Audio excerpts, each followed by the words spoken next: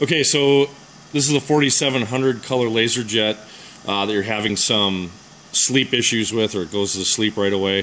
What could have happened is someone went into this menu here, and I'll walk you through. Normally this will say ready. Ours just hit a 50.1 fuser error, but this should say ready. You can go into, so if you probably know how to use all this, but if you just go to your check button and scroll down to your configure device, and then you go into system setup, and you got to scroll down quite a bit to actually, here it is, sleep delay.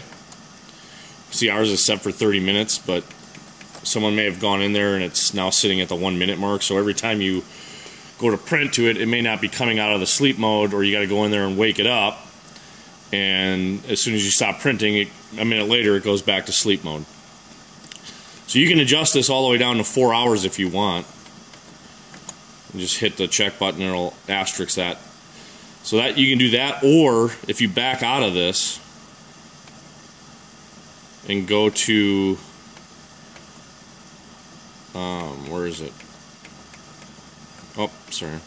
Go back into configure device, to that menu.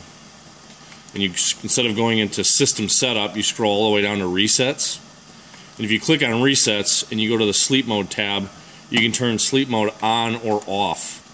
And I would just, if you want to, just turn it off, and that way you never have to worry about it going into sleep mode. So one of those two methods should get you where you need to be, so you don't have to continually go and wake it up manually or power cycle the printer. So that should be it.